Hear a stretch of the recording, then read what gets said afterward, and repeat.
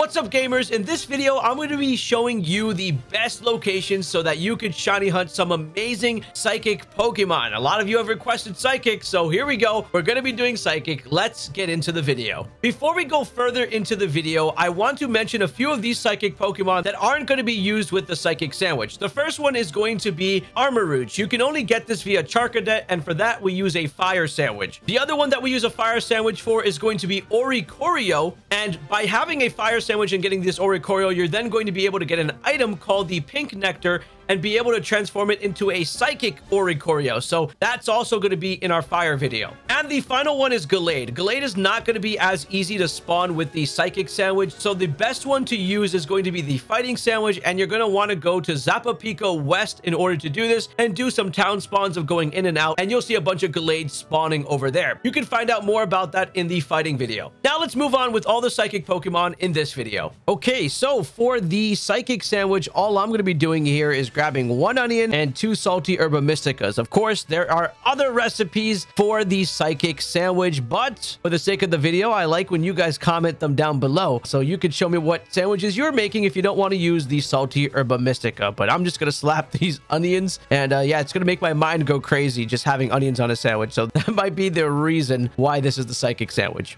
And you'll be getting Sparkling Power Psychic Level 3, Tidal Power Psychic Level 3 for those nice marks, and Encounter Power Psychic to get them all to spawn in one spot. All right, so for this hunt, we're going to be looking at Espeons. Now, Espeon's a fun Pokemon to hunt because I do love going after evolutions. I think they're like my favorite thing to find in the wild when we don't have to day skip. And for this part, you're going to be going towards Medali and then going straight this way towards this bridge area. And you're going to see tons of Espeons just walking around here. Now, Espeon is a daytime spawn, so if you're coming here at nighttime, it might not be easy to find your Espeons. So when you are hunting your Espeons, you're going to be looking for a nice green shiny. That's what its shiny is going to be. And the best method that you can do probably for these Espeons, since they group a lot in this area, are probably going to be picnic resets. Picnic resets are probably going to be your safest bet to go because it'll despawn out all those Pokemon. You get out your picnic and then it will start to show up again. Now, I know some people don't like picnic resetting. It bothers them if they feel like it takes too much time. No worries. If you feel that is the problem here, you can simply just cross this bridge, have them all despawn out, Castle Royale Lake you are in, and then re-enter into West Province Area 3 again, and you'll have your Espeons all show up once again on your map. So they'll just pop in, and you can just repeat that over and over again from the lakeside again and again as you want to get your shiny Espeon, and that'll be the way for you to do it. So bridge, pretty much despawn everything out, which is what we just did, and then we turn around. And by the way, if you do cross this side, you get Slowpokes again because they spawn all over Castle Royale Lake. So if you want to do it, you know, I'll run through Slowpokes and come back and see if you have Espeons. That's also an option. And yeah, that's pretty much all you're going to do in order to hunt these Espeons. Before we go further, I know a lot of you are watching these videos, but you're not hitting that subscribe button. Can you just do me a favor real quick and hit that subscribe button? You get a lot of shiny luck too if you subscribe. Okay, thanks. Let's keep going with the video. All right, so this is where we're going to be hunting for Girafarig. You want to come to Porto Marinada, and we're going to be looking for the shiny one. Now, there's 2 things that you can do. I know some people are already going to be thinking of this. One is, yeah, you could bop down this hill a little bit and try a town reset and look for that Girafarig with the nice blue features, because that's what its shiny is going to be. So you could go to the town. There you go. Get a Porto Marinada reset and then walk up a bit. You can do that. I'm personally not a fan of this method, as I noticed I don't get too many crazy spawns when I do that. So what I prefer is from the Pokemon station, when I do spawn in, I just like to walk, zoom out on my map and just walk and look around all around you. Don't go too fast because they're not family spawns. They're just single spawns that go around, and it's the only psychic Pokemon that should be bothering you and showing up when you do walk this path. And what I like doing is pretty much just go all the way towards Lake Casaroya. I'm just going to follow this pathway from there. That's it. I'm simply just going to keep looking around, waiting for that shiny to happen to spawn. Again, the features are going to be blue on it, so we're going to be looking for blue nose. That's like the key defining feature, and blue spikes on its back and the blue hooves. That is what's going to be able to tell. So I continue just to walk all that way down towards the bridge. Again, you don't have to do the full walk like me, but I like doing this little walk. I happen to get shinies like this when I come down this pathway. It's nice and relaxing, you know, taking the game, walk up to that area, see what I could get, and then once I reach the beach area, I'm then going to just simply turn around and then head back towards my location again, because if you cross that little bridge, you're going to start to see a bunch of Slowpoke starting to show up, and you don't want to kind of ruin your nice solo hunt or your isolated psychic hunt away from the Girafarig. So just do that over and over again, and you should be having a shiny Girafarig and evolve it into the new evolution. Should be easy. Good luck. All right, gamers, the next spot that we're going to be talking about is going to be for Gothorita. This is going to be in the map of Alfornada, and I like to go to this corner specifically of the town for the sake of, hey, if I jump back in, I get a town respawn for no reason, just like that. And then we can go right back into South Province, Area 6, and you can see all the Pokemon around me, and you could start to check for the shiny. Now, here is the shiny and what it looks like on screen, so that when you do notice it, you will notice it. But yeah, that's pretty much how you're going to be shiny hunting for Gothorita, and it's the best way to go for its evolution line when it comes to this Pokemon. If you want to do a solo hunt for Bronzongs when you have the Psychic Sandwich on, yeah, this is a very, very good spot. As you can see, I literally just teleported here, and there are a bunch around me. Head over to the teleport spot in Glaciado Mountain, and you will be greeted by tons and tons of Bronzongs everywhere. They're just everywhere all over this mountain. Look at these guys. And the shiny one's going to be a nice green looking one. So the more that you get spawning around you, the better it is, because you'll be able to get your shiny a lot faster. And this is probably a very powerful spot. So just despawn a bunch out. Check behind you before you move forward. Make sure the green one's not there. Oh, do you see this? This is incredible. Yeah, you're bound to get a shiny up here. I don't even doubt you guys will get this in like 10 minutes. There's some of you guys who watch these videos, and as soon as you see it, you're like, yep, I got it in like 2 minutes, and I got 5 of them. So some of you are cracked out on shiny luck. So yeah, you just despawn, respawn out groups of Bronzong, and you should be having a shiny one pretty quick in this area. So enjoy this hunt. This is the way to solo hunt it instead of going to the ruins. And yeah, it should be good. This is a big one that everyone wanted to get from the psychic hunts. This is going to be for Hatenna, and this is going to be in this area right over here, South Province Area 4. So left of your house in this little area right here. So you can see a bunch of lakes here. You'll notice Hatennas are going to be spawning all around these little lake areas. And if you're looking for the shiny, it's just going to be a nice bright white colored little hat walking around. And you can see how many there are here. Now, when it comes to these, the best bet you can do is only picnic reset and just despawning and respawning and just traveling around the area until they reset and come back. So that's a pretty good option you can do, like just completely set out a bunch of them like that, right? They all reset. Then I head back to the same spot, or you can just do picnic method, and you're going to just kind of explore this area, go back and forth until you do happen to get your shiny. But this is a highly requested shiny Pokemon that a lot of people did want. So this is your hot spot that you're going to be hunting your Hatennas in. So good luck getting your Hatennas, and let me know in the comments if you do got one, or if you happen to get one, because I actually want one myself. Now, if you want to go hunt Kirlia, this also works with our fairy sandwich. This is the same exact thing. You're gonna get a bunch of Kirlia spawning over here by this part in Levincia.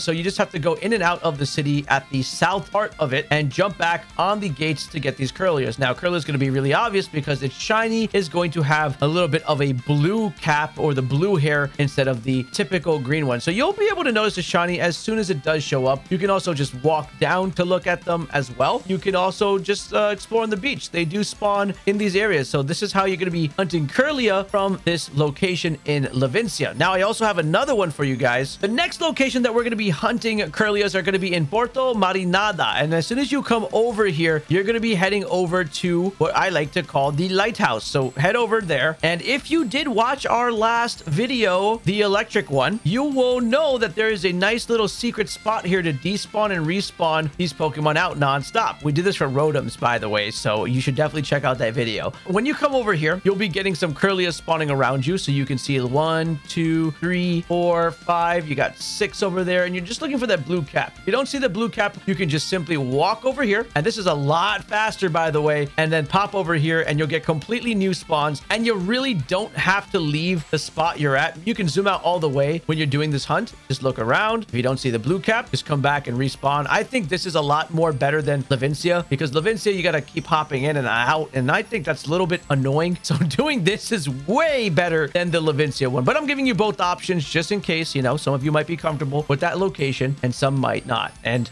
you guys should be getting your Kirlias really fast here. Remember, if it is a male Kirlia and you give it a Dawnstone, you'll be able to evolve it quickly into a Gallade. Otherwise, you'll be getting a Gardevoir if you don't use that Dawnstone. So just keep that in mind when you are shiny hunting Kirlia. All right, gamers, this is going to be the cave where we talked about Sableyes here, by the way, in our dark video. This is going to be over here in the West Province area 2. This is the cave right over here. I literally just came here to start this recording, and you can see I already bumped into a shiny Meditite right on camera. So this is going to be our first one in the video. So let me just go ahead and save. So yeah, this is going to be the cave right north of Asado Desert and right by Castleroya Lake. You can see it has exits over here. Anyway, so you're just going to walk around and you're going to notice everywhere you go a bunch of Meditites everywhere.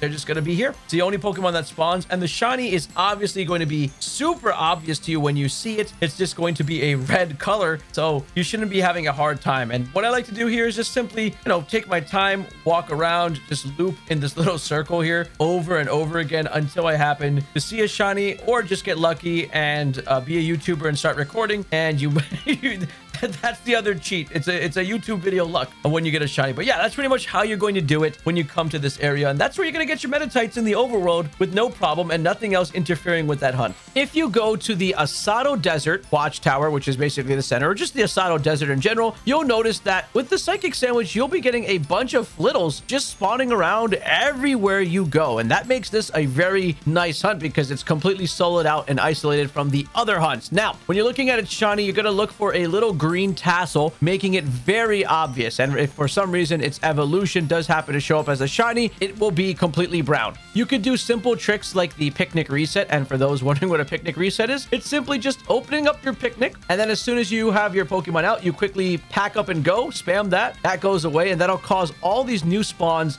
to start showing up around you. And sometimes you'll believe it or not, you can get a shiny. It happens. It does take a little bit more button mashing, but that's up to you. And for those who want to do the entire despawn trick, you just see a bunch of them until you are able to despawn that group out. And once you do that, you can just make sure to pan around. So the ones that you just spawned in, make sure they're not shiny, and then head back to that exact spot. Now, if you're not a fan of any of those methods of picnic resetting and despawning, well, you could just do the town reset method, which is going to be really nice. So just place yourselves right by Cascarafa and just walk right here, and everything's going to despawn. Boom. And then as soon as you step back out, you're going to get a whole new group of these Pokemon showing up in front of you. And like I said, you just have to be paying attention to spotting the little green one on it. And since they're all pink, it's going to be really obvious to tell, especially when they all spawn like this. So just be on the lookout. Do your town resets like that. Quickly just pop in, pop out, and then come back out. It's really fun and simple, and you should be able to get yourself a Flittle very, very fast using the Asado Desert. So if you want to hunt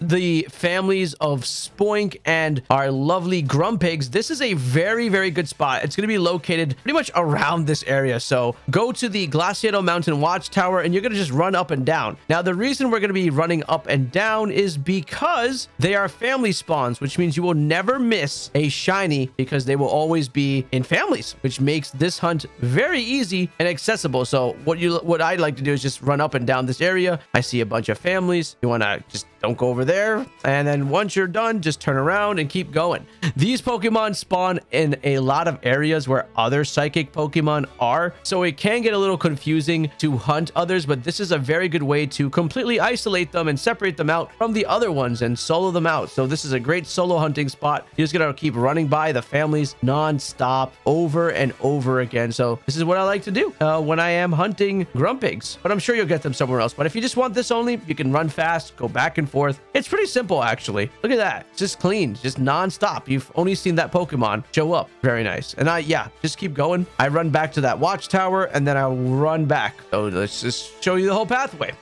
There's a watchtower. Actually, you could go a little further beyond just the watchtower by running down here. There's another 2 families here. And then we can head down here. And yeah, that's pretty much your pathway. And just loop that over and over again until you get your shiny Grumpigs and Spoinks. All right, if you head over to the North Province Area 1 Watchtower or decide to go to North Province Area 1, this whole entire section is where we're going to be going to hunt down Pokemon known as Indeedee. Now, Indeedee has a male version and a female version, and if you're one of those shiny completionists that just have to get every single version, this is the spot that you're going to have to do this. Now, while you're here looking for these Indeedees, you're going to notice you're going to get a lot of Espathras also showing up in the area. Luckily, we covered the solo spot with the Flittles, and we're also going to be having our Grumpigs and Spoinks showing up as families, so there is a possibility of that being a shiny here, but we covered a solo location for this. I'm having a little bit of difficulty finding the best Indeedee spot where just by itself solo, because everywhere I find Indeedees, I find something else. But you're going to be primarily focusing on Indeedees. If not, you can just hunt all these Pokemon here. But if you're an Indeedee hunter, this is what you're going to be doing. And what you're going to be identifying is a blue color on this Pokemon. So you can just walk around this area, constantly just explore, spawn and despawn things out by walking away and coming back. I suggest just keep moving forward because there are other Pokemon spawns here. And the best way to keep hunting this Pokemon is just keep moving. Don't go fast because the Indeedees do not spawn as a family. And because they don't spawn as a family, they will be able to despawn out pretty quick. So just take your time as you're hunting it. And if you do happen to get a shiny, then congratulations. But this is the spot where they will be showing up. So let me go back out here. And you're going to see how annoying these Spoinks are and these other Pokemon. But here's your Indeedees. So keep your eye on the prize as you're hunting down your Indeedees. And eventually you will be getting a nice blue one that does show up. And you can add those two Pokemon to your shiny collection. If you want to do a solo Drowzee hunt, I suggest the ruins right in the first area, South Province Area 1. These ruins over here. This is going to be a good spot to look for your Drowzees. Now, it's going to be super simple because all you got to do is just back away from them, despawn them out completely. So you can figure out however you want. You can jump off the hill until they all like despawn like that and come back and then run right back in. There we go. Then run right back in and see if you're going to get a pink shiny. That is pretty much the simplest way I can explain for you to get a Drowzee. Again, the Pokemon that spawn in the ruins are either going to be Bronzors, Bronzongs, Drowzees, or Hypnos. And this one is a really good one for just soloing out Drowzees, which you can eventually evolve into a Hypno. So just despawn these guys out completely like that, and then run up into the area again. When you see pink, you know you have won the shiny hunt, and you can snag yourself a nice Drowzee that eventually can evolve into a Hypno. So if you go further up the mountain in Alfornada, pretty much by the ruins, it's going to end up becoming almost a dual hunt in the ruin area, specifically with Bronzongs and with your Hypnos. Now, Bronzongs, you're going to be looking for a much more green one, and Hypno, you're going to be looking for a pink shiny Pokemon, as displayed here on the screen. And to hunt these guys, it's pretty simple. I mean, all you got to do is just simply walk away from them.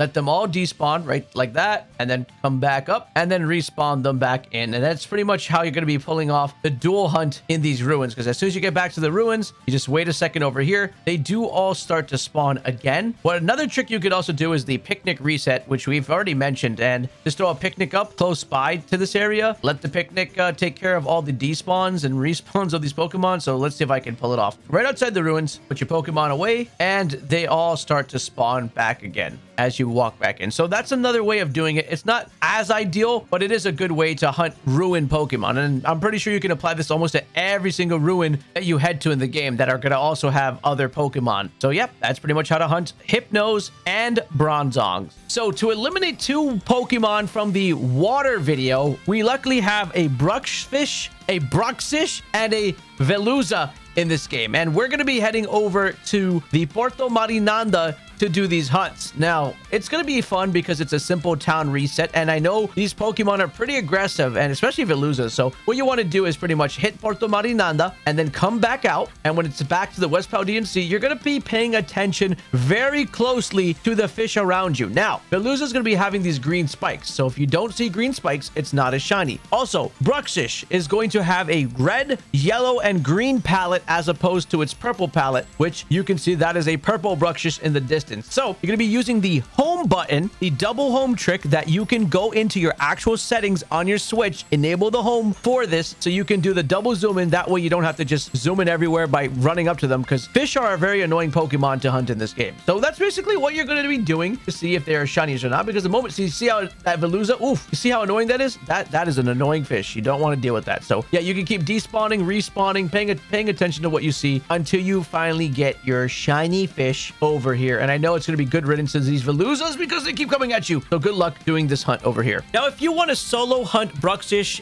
this is a really good spot. It's going to be a little bit further out from the South Province Area 5, the swamp area. Come down on this island. And when you're on this island, you're going to be walking out into the water. Now, the cool thing is when you look for this fish specifically, you can look at all the little tips that show up on the fish. And if they are purple, that means it is not a shiny Pokemon. The moment you see a green tip stick out the water, when you see them, you have found the shiny. Congratulations. But until then, you can simply just walk back right to the beach, despawn everything out in front of you, and then head right back out towards them again. And you can repeat this pretty easily to get the shiny Pokemon that you want. So just rinse and repeat, and you'll be able to get a Bruxish pretty fast in the game. Even though I know a lot of people don't want this fish. I don't like this fish, but we want to get the shiny just to get the shiny. Now, if you just want to go for solo Veluza without other things really bothering you as much, this is going to be, wow, these guys just want to get you. They're even coming on land. This is going to be your spot. It's going to be located all the way up north by Sokarat Trail. And if you unlock the Gracia Stones area as a fast travel, this will be the spot where you'll be going to. Now, this little rocky area is going to be nice because you can spawn in Veluza and despawn them out. The only thing that you might be facing a problem is with the Pokemon on the rocks, but that shouldn't be too bad. So if you want to despawn out a whole entire group of Veluza, you simply just have to travel this beach. Not too fast, just a little bit of speed here, just to get enough to spawn in the water side. You can start seeing them spawn on the right of me. There they are. Just make sure that you're not in the direct line of sight. You can easily dodge them because you're not in the water. And you can keep going back and forth here until you spot your shiny one with the green fins. Yeah, it's pretty much it. You're just going to go back and forth on this area. That's it. Then all those will despawn as I move to the right. And I'm going to see new spawns over here on this side. And they'll all start to spawn. And you can keep rinsing this and repeating this over and over again until you get your green Veluza. You don't have to do a mass outbreak. You don't have to worry about bumping into these and being really annoyed because these are one of the most annoying Pokemon that you're going to deal with in this game. So good luck getting your shiny Veluza solo hunt in this location. All right, this next hunt is going to be probably one of the hardest ones for a lot of people. It's going to be for Slowpoke and Slowbro. Luckily, Slowbro is going to look a little different, but Slowpoke literally is just a lighter pink color, and you're just going to have to run around this area until you do happen to notice that there is going to be a Slowpoke, and just keep exploring the Casseroya Lake. Look around, see if you can spot something that looks lighter. You'll see the Slowbro if it happens to be a family spawn. So if you're just concerned about family spawns only, you can run. If not, just you have to walk slow and you got to explore this whole entire area. Just walk around. And you can also choose to go in the water. But yeah, this is definitely not going to be an easy hunt. If anyone has any clues on how to identify a Slowpoke from the other Pokemon, please let us know, because I think this is probably going to be one of the hardest hunts for people in this game. And the best way you can do this is just, walk back and forth. You can choose to go in the water. Just Casseroya Lake is going to be your spot to do this in. Hopefully your Slowpoke is not a solo spawn in the wild, but spawns in a group so that at least you can tell the difference between the shades of the Pokemon. So good luck getting your Slowpoke. And if you do want a Slowking, you're going to have to go and buy a King's Rock from the Delibird Marketplace in Mesagoza, attach the King's Rock and trade it so you can get a shiny Slowking. But that's the way you're going to get a shiny Slowking in the game. Slowbro is just going to be right there, and it'll evolve in the game. But yeah, good luck with your hunt when it comes to the Slowpokes. If you are a Pokemon Scarlet player and you come over to the, wow, that is a lot of monkey. North Province Area 2, the Bamboo Forest, this is going to be where you're going to be hunting for your Oranguru. And Oranguru is a really cool Pokemon that is good for doubles battles because it knows a trick called Instruct, which basically allows your Pokemon to do its exact same move again. So example, if you did a Swords Dance and you have an Oranguru telling your Pokemon to do a Swords Dance, it will do it again. Like, so you'll double Swords Dance for free. Anyway, while you're here, you're gonna be looking for a pink monkey. That's it. Just look for a pink monkey. You get pink monkey, you get the shiny. So you see all these with their white coats, you're gonna look for the pink one. And the best way to respawn them all out or despawn them is either Picnic Reset, or you just kind of zone them all out until they despawn and then walk back. I noticed there was a lot. There seems to be a lot of spawns by that waterfall, a lot by that Pokemon Center. So maybe you can refresh your spawns in these falls or over by the Pokemon Center. Anyway, this is pretty much how you're going to get Oranguru if you are a Pokemon Scarlet player. Hopefully you're really nice to your Violet player friends and get them an extra one while you're here. Or when you go into multiplayer session, you guys can share a sandwich and you can help spawn a bunch more for them and catch them. That's pretty much Oranguru. In Area 0, Research Station number 4. This is where you're going to be popping out from right over here. You're going to hop over this spot just like this and head over to our favorite new spot that we've added in the videos, the Special Rock. And when you're on that rock and you've enabled the Psychic Sandwich, we're going to be getting kind of a little bit of a mix here. Not too crazy though, but you're going to get your Espathras and you're going to get your Screamtails. Now, this is actually probably an easy dual hunt spot because you can see how many of these things are literally spawning on here. Now, with the Espathras, you can just look for a brown color, and for the Screamtails, you're going to be looking for the red eyes and the purple tail. That's it. So this is a very good dual hunting spot, mostly for Screamtail, but Espathras are here. This is going to be specifically for you Pokemon Scarlet players. If you're playing Violet, though, and you pop your Psychic Sandwich, you're going to probably be just getting Espathras. So that's going to make an Espathra hunt a lot easier in Violet. So just keep despawning and respawning them over and over again until you get your shiny. And that is how you're going to be hunting Screamtail down here. Now you know some amazing shiny hunting locations for psychic Pokemon, but do you know about these locations for these Pokemon? Click on this video and check it out.